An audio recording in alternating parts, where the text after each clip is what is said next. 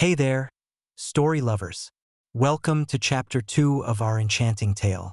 Tonight, we're diving into a potluck dinner that's more than just a feast. It's a cauldron of emotions and magic. Picture this. The evening air is thick with excitement and the rich aromas of culinary masterpieces. At one end of the table stands a figure with fiery red hair, her robes shimmering with mystical symbols. She's prepared a dish as bold as her personality, ready to ignite the senses. Across from her, a gentle soul with wavy brown hair offers a calming stew, a reflection of his serene nature. But oh, the night is young, and the drama is just beginning. Buckle up, because this is going to be one unforgettable evening. The evening of the potluck arrived with a palpable excitement that danced in the air, mingling with the rich aromas wafting from the beautifully adorned table. Elara stood at one end, her long, fiery red hair cascading like a waterfall of flames, while her vibrant robes shimmered with symbols of her craft. She had prepared a dish that was as bold as her personality, a spicy concoction of roasted peppers and herbs, each bite igniting the senses. Across from her, Finnian, with his soft, wavy brown hair and warm hazel eyes, presented his calming herb-infused stew, a dish that mirrored his gentle nature. The contrast was stark, yet it was this very difference that set the stage for the evening's unfolding drama. As the friends gathered around the table, laughter bubbled up, but beneath the surface, tension simmered. Elara's eyes sparkled with determination, yet a flicker of insecurity danced within them.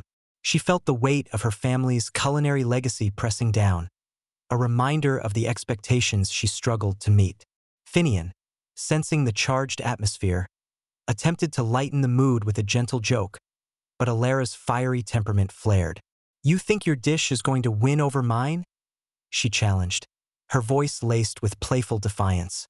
Finnian's calm demeanor faltered, and he replied, "It's not a competition, Elara. We're here to celebrate our differences, not to overshadow one another." The words hung in the air, heavy with unspoken feelings. Liora, with her wild, curly hair shimmering in the candlelight, interjected, her adventurous spirit igniting the conversation further. "Why not let the dishes speak for themselves?" she suggested, her bright eyes glinting with mischief. But the argument escalated, exposing insecurities that had long been buried. Elara felt undervalued, while Finnian's fear of conflict bubbled to the surface, leading to a confrontation that threatened to unravel the evening. Jasper, the charismatic diplomat, watched with concern, his neatly styled dark hair reflecting the flickering candlelight. He stepped in, attempting to mediate, but the tension was palpable, each friend struggling to communicate their feelings amidst the chaos. Just as the argument reached a peak, the door swung open, and the Sage of Flavors entered, her presence commanding immediate attention. The air shimmered with magic as she surveyed the table, her wise eyes glinting with understanding. "Food is not just sustenance.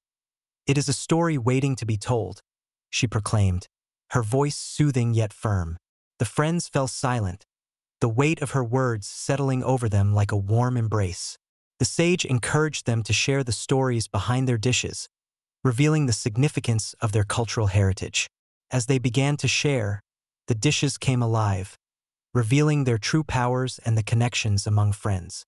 Elara spoke of her family's traditions, her voice trembling with vulnerability, while Finnian opened up about his past loss, the fear of conflict that had haunted him.